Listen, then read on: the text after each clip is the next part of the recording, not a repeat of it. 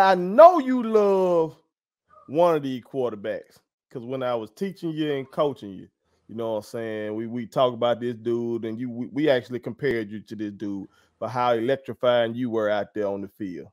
The other two, I'm just gonna assume that you like them too, okay? Yeah. But I want you to rank them. Yeah. Okay? I want On a you to scale rank. one and what? One and what? No, I want you to do this. One of them is starting. One of them is gonna be your backup quarterback. Yeah. And the other one, you gotta cut them. You gotta send Say, them home. say no more. You gotta send them home. Are you ready?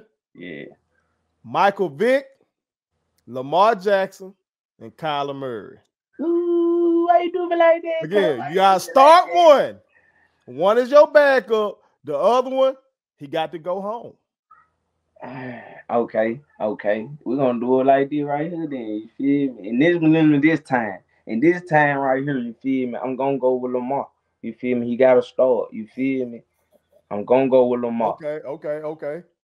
My backup, he gotta be Vick. You feel me? Okay. Man, I'm gonna have to cut him, man. You feel me? I don't shout out to that boy, but I'm gonna have to cut him, man. I gotta have the goat and I gotta have the lamb up in that thing. You feel what I'm saying? Right. So if you calling Vic the GOAT, why you got him as the backup?